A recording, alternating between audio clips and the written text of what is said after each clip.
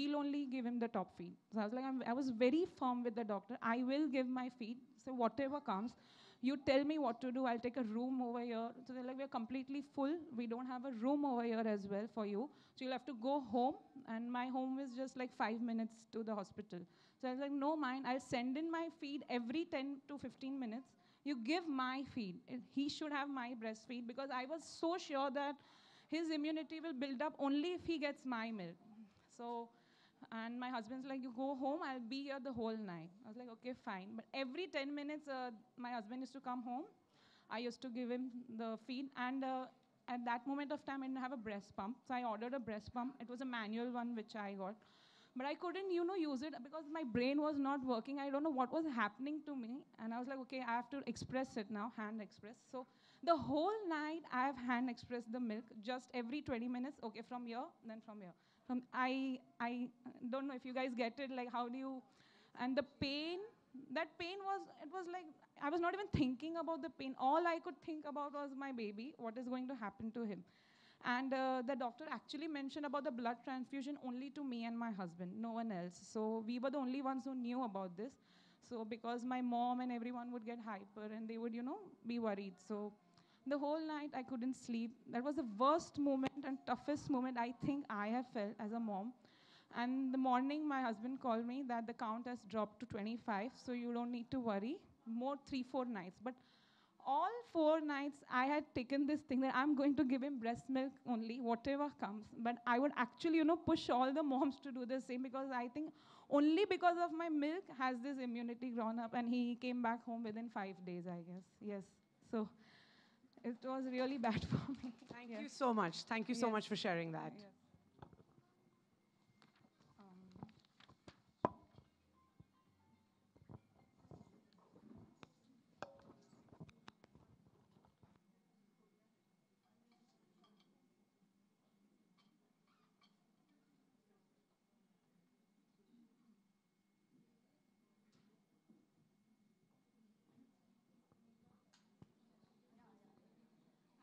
Hi.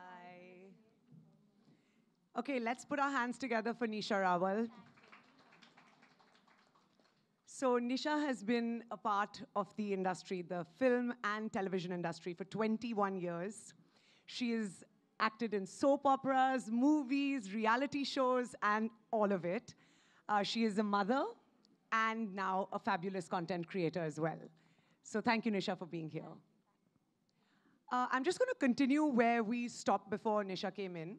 I feel like going back to what Dia said about gratitude, it's easy to say gratitude is, the best attitude, which of course it is.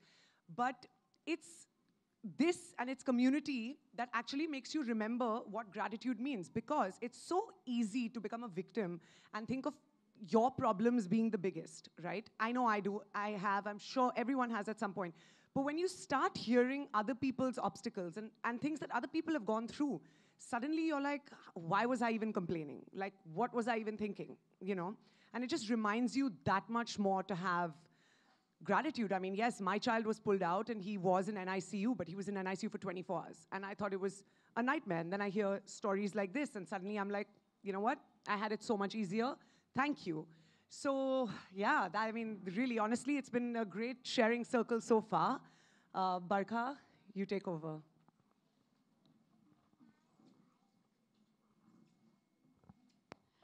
Welcome, Nisha. I would like to ask you one question. So, would you like to tell us all about how is it being a mom in the media industry? Hi, good evening, everybody. Firstly, apologies for the delay. I think I've officially taken off this whole thing that I used to have this air about, that I'm always on time. So a big apology for that, and thank you for waiting. So about the question on how I feel as a mom from the media industry, I believe that, I've gone through a lot of transition periods in my life, like I'm sure most of us have. And right from the time where, there was only conventional advertising to now we've moved to the whole digital world. And thanks to that we're here today. I feel that being a mom in the media industry is definitely not easy, because you're judged for, tying your hair in a messy ponytail, or, you're required to always be this perfect person, like they see you on screen. They think that that's how you need to be off screen too. And I believe that just puts an added pressure. I'm sure as moms, we're all struggling every day, being as if being a mom just was not hard enough. So I believe that is just an added pressure. But thanks to the changing times that I said, that I belong to a world where I have seen it all, where I come from the time where people have shamed me for many things.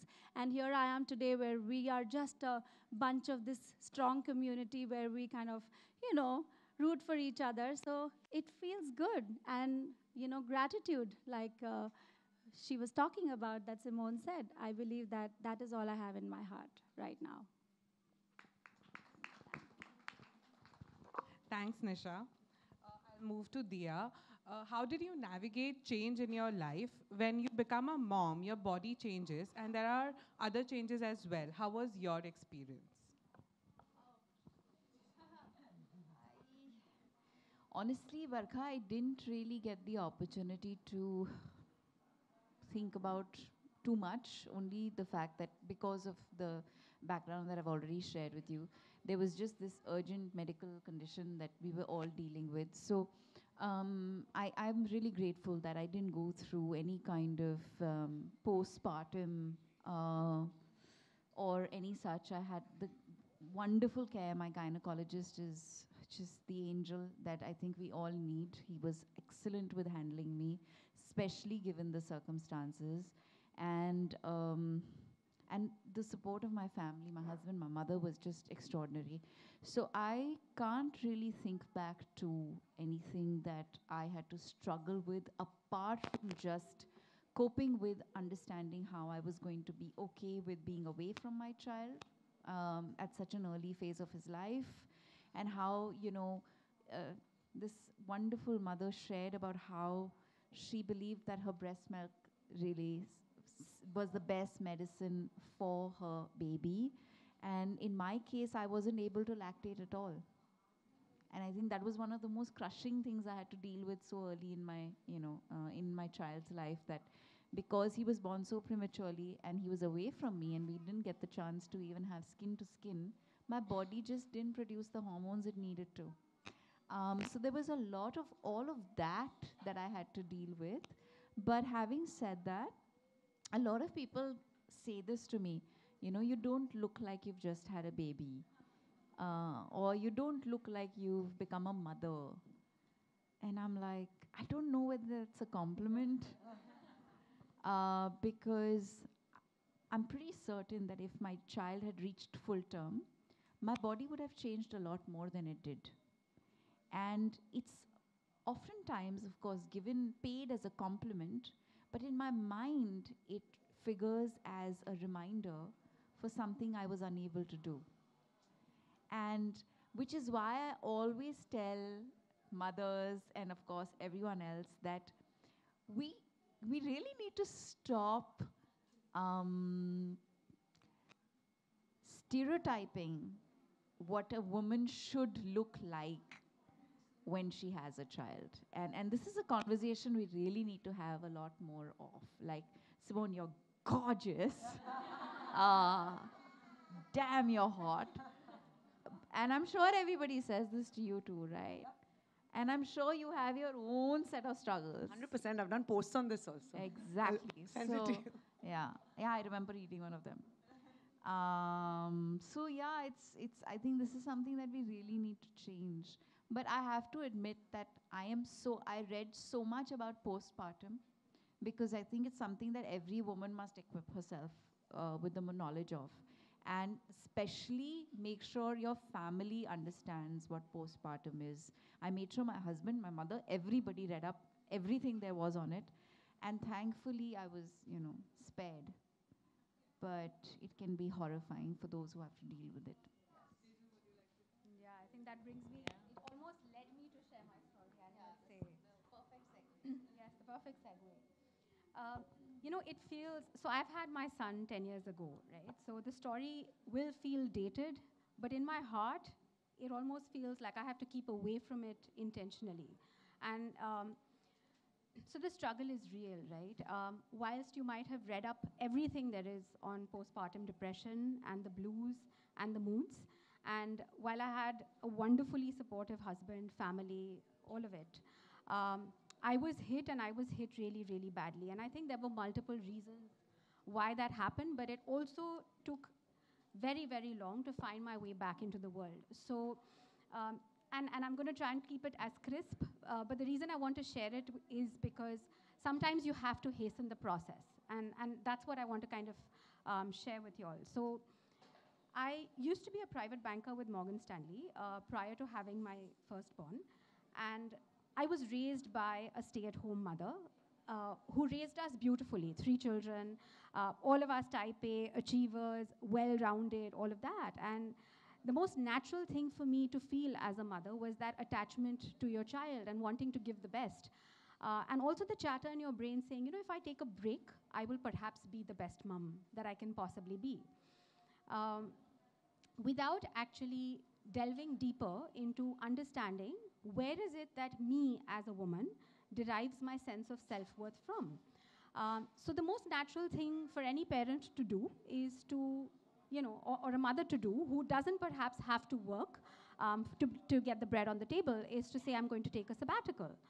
Um, and that's what I did. And while it's very natural to feel that attachment with your child, I'm not sure it was the right decision for me. And that kind of went into this long tunnel of lack of self-worth, you know, identity crisis, and so much more. And I think a lot of it had to be fueled by the blues that I was already feeling on account of my hormones, the weight gain, and just everything came crashing down on me. By the time I reached out for professional help, uh, it almost was 2 years, and it was rather late, right? And asking so many questions, going through so much counseling to really find out what is the route that will take me back to life. My route was work. And so my struggles of postpartum led me to becoming an entrepreneur. So I actually... And a fabulous one at it. Oh, thank you. It's been a while, but so I literally went back into the workforce with a very small amount of money in an attempt to find my way back into the world. And I think ever since I went in, it's not been easy, but I've never been back there. And so all I'd urge you as new moms or moms who is going through the blues, right? And I'm sure each one has dark days, struggles, all of that, is to really go back and ask yourself, what is that one or two things as a woman that makes you feel fulfilled apart from your child, your husband? It could be anything, right? For me, work was my way back into the world. For somebody else, it could be something else. And I think as long as you keep at that, perhaps you will make a happy mother and a happy family. So, yeah. Amazing. Thank you for sharing that. Talking about postpartum, you know, I'm so glad that now people are doing it openly because, you know, mental health and all the taboos around speaking about how you feel and all of that. Me, for one, you know, literally, like my son, it's my son's birthday in 2 days. And every time his birthday comes, I'm filled with joy. But it also reminds me of, you know, one of the saddest moments of my life. And to me, my dog was my first child. And the only reason I pushed my doctor that hard for a natural delivery, even though things were against those circumstances, was because I was like, I have to go home. I cannot wait in the hospital one more day. My dog is sick. He needs me. That's my baby. I truly did not care about what was coming out. All I wanted to go back to was that guy at home. And I finally got home with my baby from the hospital 2 days after he was born. And 24 hours after that, my dog passed away. And it was, you know, one of the hardest days. And then connecting with my child while I'm grieving massively, attempting to breastfeed, and like my mother with all that pressure. And there was so much pressure, you know, do this, do that, do this. But I just wanted to run away. I just wanted to cry, scream, and, you know, deal with all of that. But yes, it is work. It is my husband, everything around me. But honestly, it was work that got me back into my senses. And that is exactly what led to me starting to blog on Instagram and here I am today. That is like literally how the Instagram journey began. So yeah, it's all of these things just come up in November, but we're all here stronger. I'm proud of myself. I know everyone sitting here is proud of themselves too, and I know that one day our kids are going to be super duper proud of us. Nisha, now since you're here, tell us, what has been your hardest moment as a mother? Well, everybody is speaking so beautifully here, and I am humbled to be a part of this evening because it's just so endearing as well as inspiring at the same time to watch every mom out here just casually share. It's just like two friends sitting at a coffee shop and just sharing, That's the best part I like about this evening. So, well, I don't even know which part because I've been a mother for 5 years now, and Kavish has just turned 5. And before that, I think the hardest part of being a mother is when you carry a child and then you just feel the entire excitement of being a mom, and then one day you don't become one. Like I lost a child before Kavish when I was 5 months pregnant. And I think that was the hardest part because, there are still those hormones in your body. They're telling you that, oh, you're still a mother. And then, your breasts are full, your tummy hurts, and, all of those signs that I've even forgotten the signs because it's been so long. But all that soreness in your body and all your shopping lists and the apps you've subscribed to, and they're telling you, okay, now your baby is the size of a watermelon and a pumpkin, and then one day you're just not pregnant. And then that's tough, It takes over your life, and your mental health goes for a toss, and then you reach out, and then you form your own community, and you're there for each other. So I feel the hardest of our moments are the moments that make us the strongest. And that's the hard moment that made me strong, because after that, I took my own time to come out. It took me 7 years to get over or come to terms with the fact that, okay, my baby is now an angel. And that's when I announced this support group for women on my Motherhood Chronicles page, which is called Goodbye Angel. That's what I used to call my baby. And that's for all the mothers who can come together and, whether born or unborn, whichever child they've lost, it's for them. And, I'm not a doctor, but I can sure be a friend. So over a DM, I kind of talk to moms and give them strength. I talk about my journey, put them on to my therapist, and those are the little things we can do for each other. So I think the hardest part of being a mom is when one day you wake up and you realize you're not. Yeah, so.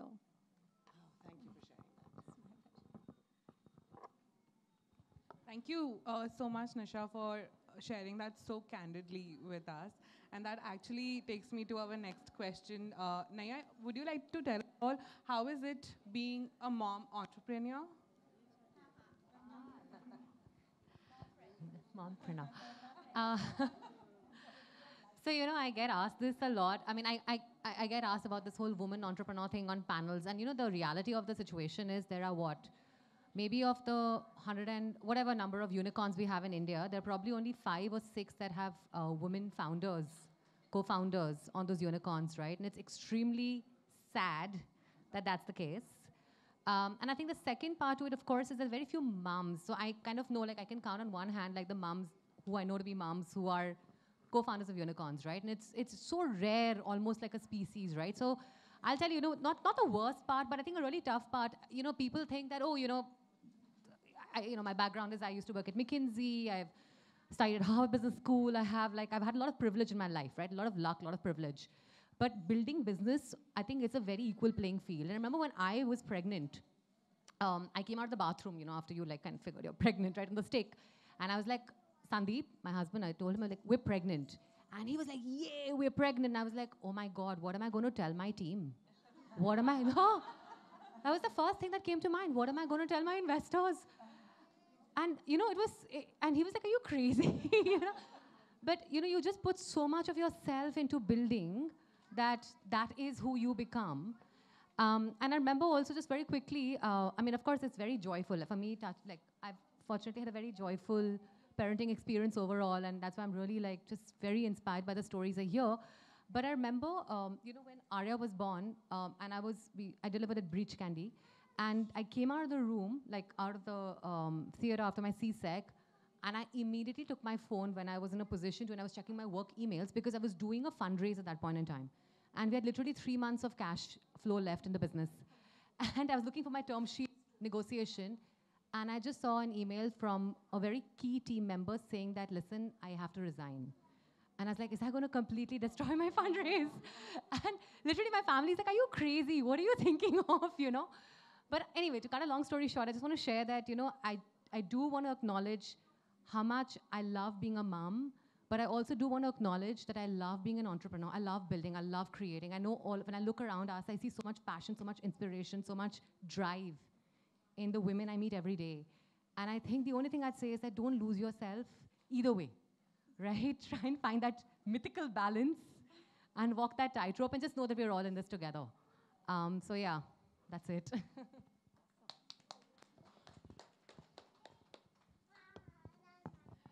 So I work with Naya like on a daily basis, right? Hourly basis, yes. And let me tell you, she's the best mentor to have. Like the way she's supported me. Like I had a sabbatical of 3 years, 4 years before I started working again. And the way she supported me, and that's the reason I'm here in front of all of you and I'm able to talk here.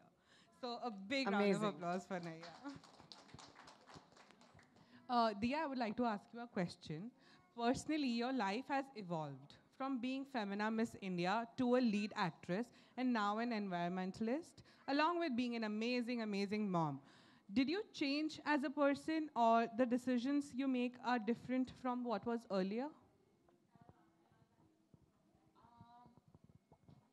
No, Barkha. I mean, I think what happened after I became a mother was that just became even more fiercely passionate about what I was doing, because I think, I mean, I'm really grateful that I find myself in a place in life where everything that I do is aligned with my purpose. And whether it is creating content, or it's telling a story, or it's being at a talk, or whatever it is, it's all aligned with what I really, really care about. And I think what Avyan's birth has done for me is just made me that much more determined to see us through this time. I'm going to share something really important with all the mothers here. You know, unfortunately, environmental action and climate change does not feature as a mainstream conversation, and it's not everybody's priority as it should be, because and I want to address this of mothers, because I have there are these group of mothers at COP27 right now. They call themselves warrior moms, and they're fighting for air quality in Egypt. And unfortunately, what has happened is that we've created a society that is hyper consumerist, and we've created a world that is just driven by that hyper consumerism, that we pay very little attention to those things that truly bring balance and health into our lives. Yes, the yoga is important. Yes, the nutrition is important. Yes, it's important to have goals and aspirations in life. But at the end of the day, the one thing and the only